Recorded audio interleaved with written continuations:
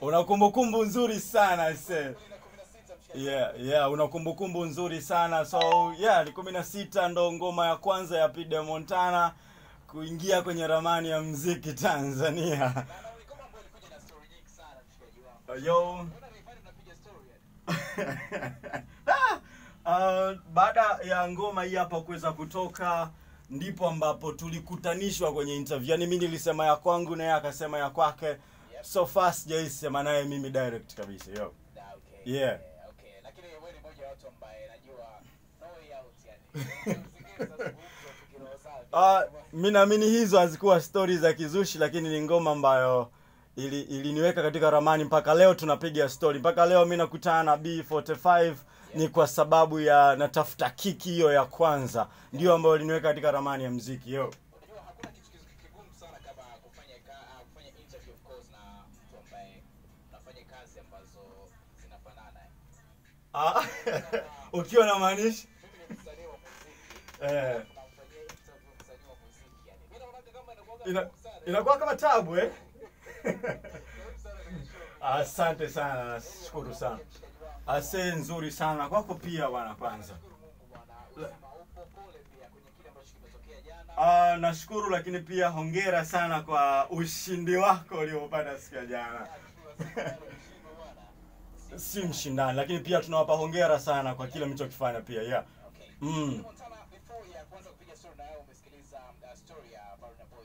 Yeah. On the low. Ndio.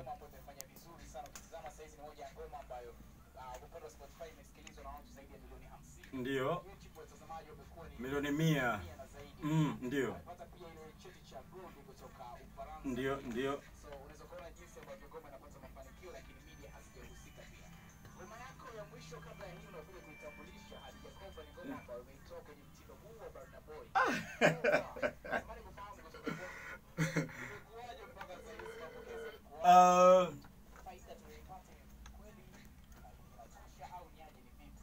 Mfano kwenye On The Low ya kwake Burna Boy ni mimi mwenyewe ni mmoja kati ya watu ambao nilikuwa sijui hata wimbo unaitwaje, lakini na uimba Angelina. Nilikuwa najua wimbo unaitwa Angelina bwana kama shabiki. Lakini pia ukizungumzia katika track yangu hiyo ya Khadija Kopa, watu wengi pia wameitizama na walikuwa wakiamini kwamba mimi nimefanya collab na Khadija Kopa. Ilhali mle ndani mimi nilikuwa nimezungumzia kitu kingine cha tofauti kabisa. Nilikuwa nimemzungumzia binti ambaye ninampenda, lakini chochote atakachokifanya yeye akope tu kwa mimi nitapambana kwa ajili yake. Ndicho ambacho mimi nilikuwa nakifanya. Lakini mapokezi yalikuwa ni makubwa ambayo mimi sikuyatarajia. Ni ile kazi umefanya studio, umeitoa, umeenda kwa director, umwambia naomba nifanye video, nifanye na Cameroon. Baada ya kutoka video ilisambaa tofauti na vile ambavyo nilikuwa nafikiria. Utofauti wa mimi na Burna Boy ni kwamba Burna Boy ni mkubwa zaidi ya Pidde Montanah. Yeah. Yeah.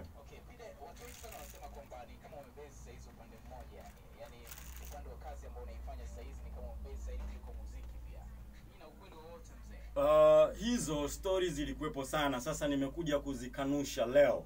Nimekuja kuzikanusha 2020 nikiwa nazisema kama zile zilikuwa ni stories za kizushi. Unajua katika maisha kuna time ambapo inabidi upumzike na useti mipango ikae vizuri ili kazi ndio. Ndio.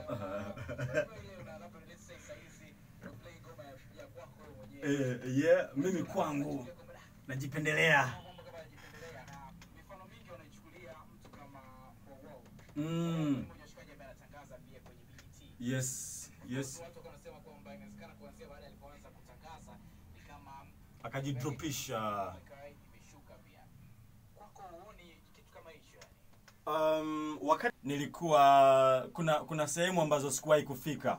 Lakini time hapa mimi nahisi inaweza ikawa ni rahisi zaidi. Ingawaje hilo pia linaniwia vigumu kwa sababu unaweza kuhisi labda kuna mtu hata kama umetoa ile kazi asipopiga unahisi labda kwa sababu mimi nafanya naye kazi moja.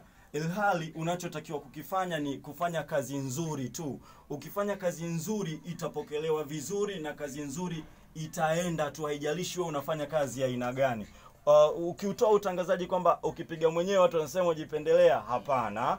Kwa sababu Mimi nitapiga kazi yangu endapo mtu ataiomba, lakini kama hataiomba siwezi nikaipiga. Ina maana shabiki akisema ndicho nitakachokifanya mimi. Yeah. Yes. Okay, umekuwa kwenye industry ya utangazaji pia. Na nafikiri comments zako business can make sense right now. Unaigrade wapi game ya muziki wa Mwanza kwa sasa? 2020 watu wamekuja tofauti sana, tofauti na mwaka 2019. Mwaka jana game ya Mwanza ilisinzia, haikulala. Ilisinzia kabisa. Yani ilikuwa kama haipo. Lakini 2020 naona toka January temu hii hapa kila mtu anafanya kazi kwa bidii, na kazi inaonekana ni kazi nzuri ambayo inaweza ikasogea ikatoka sehemu moja ikaenda sehemu nyingine. So naona Mwanza imerudi upya, tutapata kitu kipya kabisa kutoka Mwanza ambapo tunaenda kuishangaza tena Tanzania kama ambavyo tulikuwa tunaendelea kuifanya miaka ya nyuma. Okay. Yeah. Nafasi hata wasikilizaji pia. Yeah. Kwamba hebu nitajie top 3 ya wasanii ambao wanafanya hip hop kutoka Lake Zone of course. Yeah. Atakwambia mtu Yankila. Yes. Majina ambayo yamekuwa yakijirudia mara kwa mara. Yapo kila siku. Kwa nini haya majina yameendelea kuwepo kwenye midomo ya watu? Kwamba hakuna vijana wengine ambao wanafanya muziki wa hip hop ambao wanaweza kufanya zaidi ya hao ambao tunawasikia kila siku?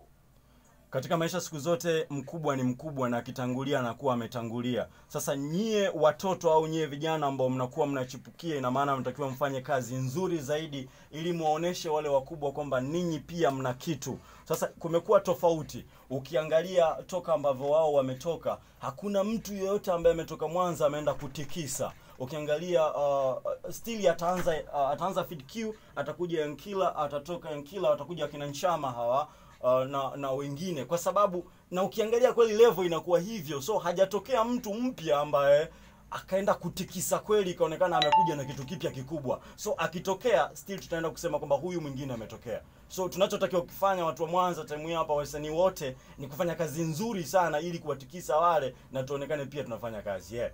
Okay. Yeah. Tufanye kwamba hiyo ni chapter A. Chapter B sasa. Tukiachana na Farid Kubanda, tukiachana na kina Yankila, tukiachana na kina Nchama. Chapter B.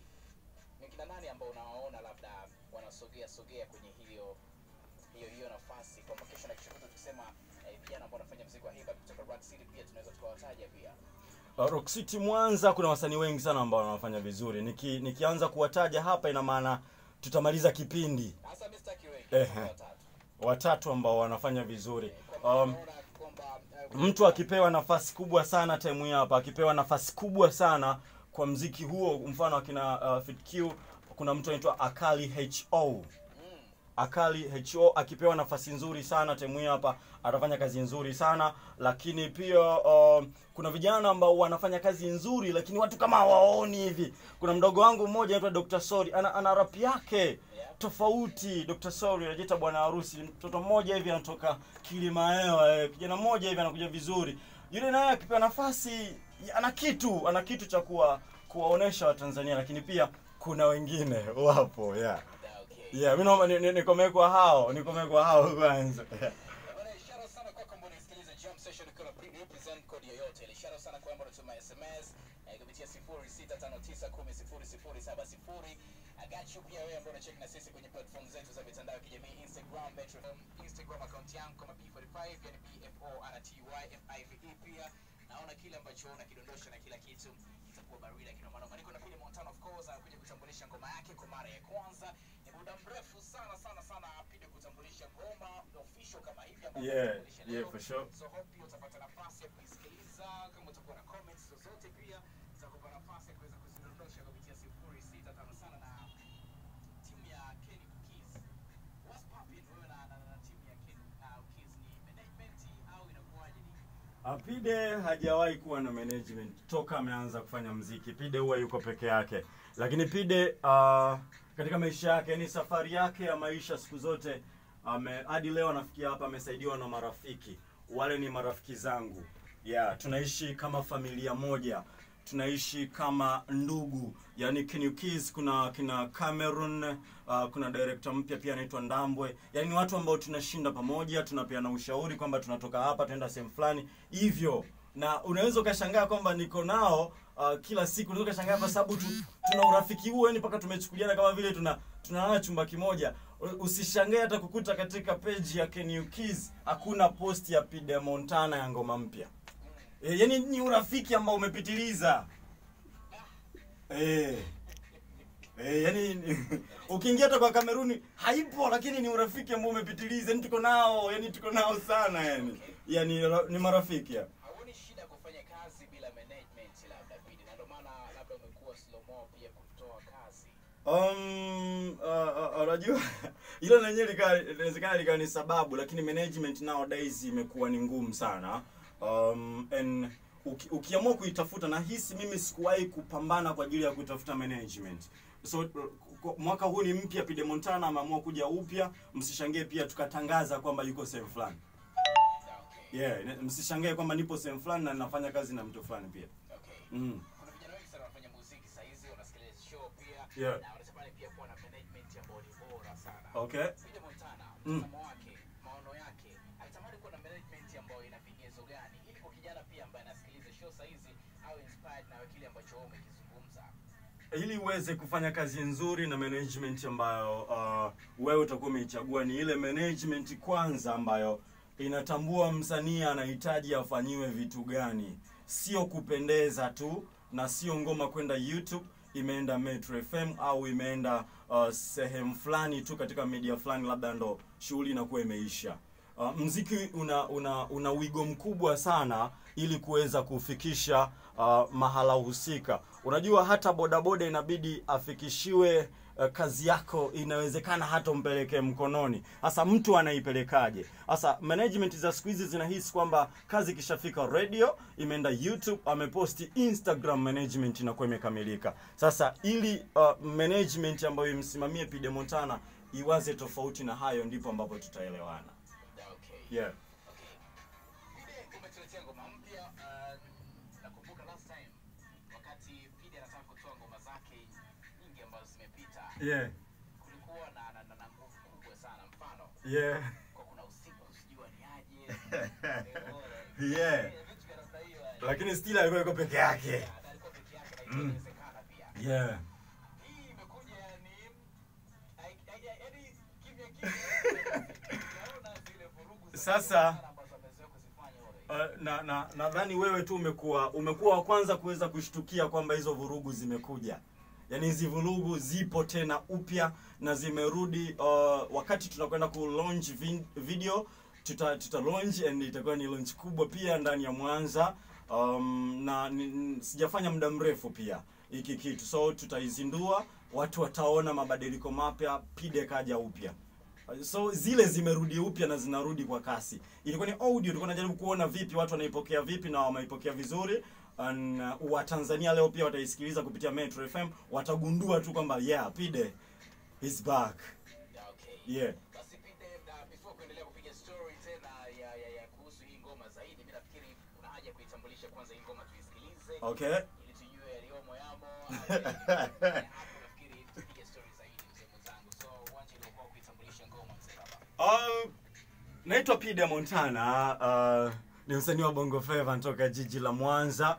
Hapa kazi yangu mpya inaitwa Stories za Kizushi. Nimefanya mimi mwenyewe, ameiandika Kabanza, na imekuwa produced by Adolf Beats kutoka Brothers Music, na inapatikana kupitia YouTube channel yangu. Mimi pale unaandika Pidde Montanah Stories za Kizushi. Okay, bana, tukaisikiliza kwa mara ya kwanza Stories za Kizushi mwanangu. So baada ya kugeuka Stories za Kizushi ni aje, ni vipi?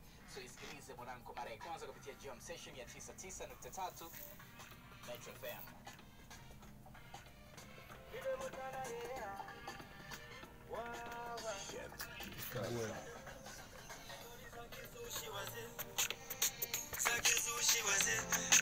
Stories za Kizushi